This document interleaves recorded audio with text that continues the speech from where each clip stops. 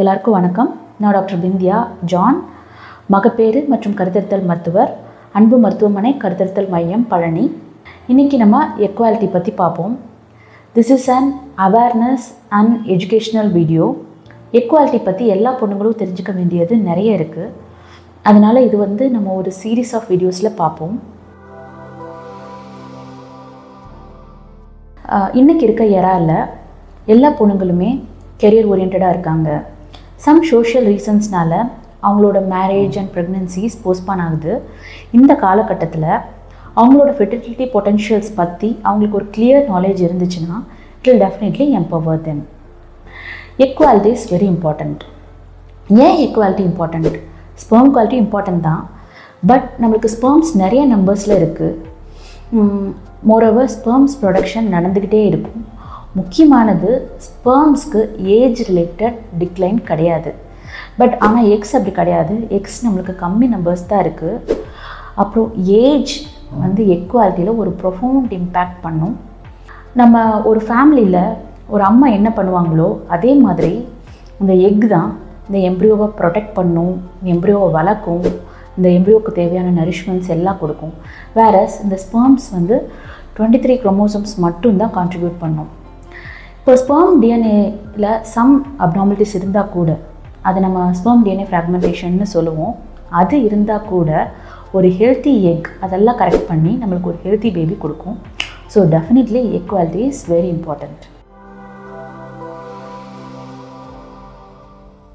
Science of egg பார்ப்போம். ஒரு பொண்ணுக்கு லைஃப் டைம் ஃபுல்லாக தேவைப்படுற எக்ஸ் எல்லாமே நேச்சர் அவளுக்கு பிறக்கும் போதே கொடுத்துருது. இது மாதம் குறைஞ்சிக்கிட்டே தான் வரும். ஃபார் எக்ஸாம்பிள், ஒரு பொண்ணுக்கு ஏஜ் அட்டன் பண்ணும்போது அவளோட ஓவரிஸில் 3 to 4 lakh எக்ஸ் தான் இருக்கும். இதே பொண்ணுக்கு 37 வயசு ஆகும்போது அவளோட ஓவரிஸில் 25,000 எக்ஸ் தான் இருக்கும். இது குவாலிட்டி வைஸும் குறைஞ்சிக்கிட்டே தான் இருக்கும்.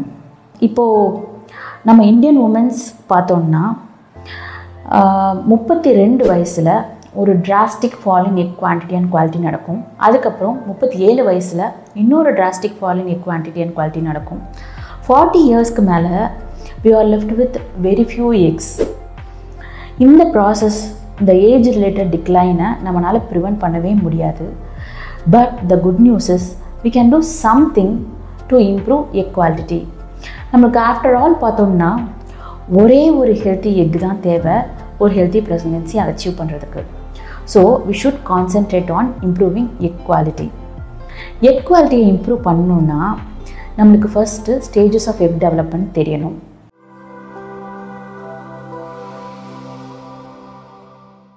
எக்ஸ் 2 ஸ்டேஜில் டெவலப் ஆகும். ஓவரியில் ஒரு பூல் ஆஃப் எக்ஸ் இருக்கும். இதுக்கு பேர் தான் ஓவேரியன் ரிசர்வ்னு பேர். இந்த பூல் ஆஃப் எக்ஸில் ஒவ்வொரு மாதமும் ஒரு 10 to 20 எக்ஸ் வளர்ந்து over a period of 2 to 3 months வளர்ந்து ரெக்ரூட் ஆகி இந்த செகண்ட் டே நிற்கும். இந்த ஸ்டேஜ் மைக்ரோஸ்கோப்பிக்கலாக நடக்கும், நம்மளுக்கு தெரியாது. வேறு செகண்ட் ஸ்டேஜ் டே 2லேருந்து ஆரம்பிக்கும். டே 2ல் 1 இல்லைனா 2 ஃபாலிக்கிள்ஸ் வளர்ந்து அரௌண்ட் 15th டே ரப்சர் ஆகும். அதுக்கு பேர் தான் ஓவுலேஷன். இதுதான் second stage. Since this is a process, இதில் எங்கே வேணாலும் தப்பு நடக்கலாம். சில பொண்ணுங்களுக்கு இந்த பூல் ஆஃப் எக்ஸே இருக்காது.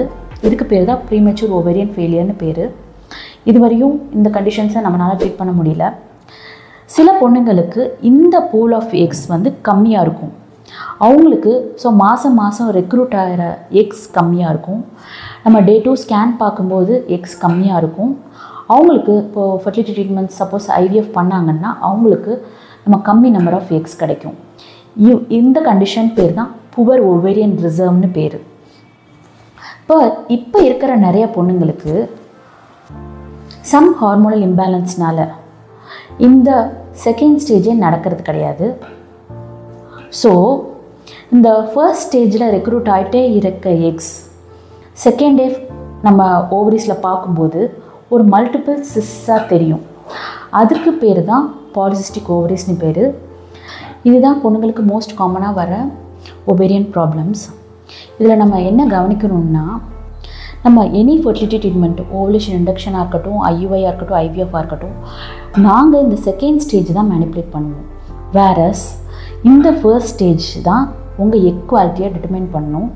ஸோ நீங்கள் டயட் மூலமாகவோ இல்லை லைஃப் ஸ்டைல் சேஞ்சஸ் மூலமாகவோ இல்லை நாங்கள் கொடுக்குற ஹெல்த் சப்ளிமெண்ட்ஸ் மூலமாகவோ இந்த பீரியட் ஆஃப் 2 to 3 monthஸில் நீங்கள் உங்கள் எக் குவாலிட்டியை இம்ப்ரூவ் பண்ணிங்கன்னா நம்மளுக்கு நல்ல ரிசல்ட்ஸ் கிடைக்கும். ஸோ இதில் டேக் ஹோம் மெசேஜ் என்னென்னா, age is a very important factor which determines your egg quality. எல்லா பொண்ணுங்களுமே மேரேஜ் ஆன உடனே ப்ரெக்னன்சி பிளான் பண்ணுறது தான் advisable. Second, equality is the important factor which determines your fertility. அதனால் fertility treatments undergo பண்ணுற எல்லா பொண்ணுங்களும் make your full effort to improve your equality.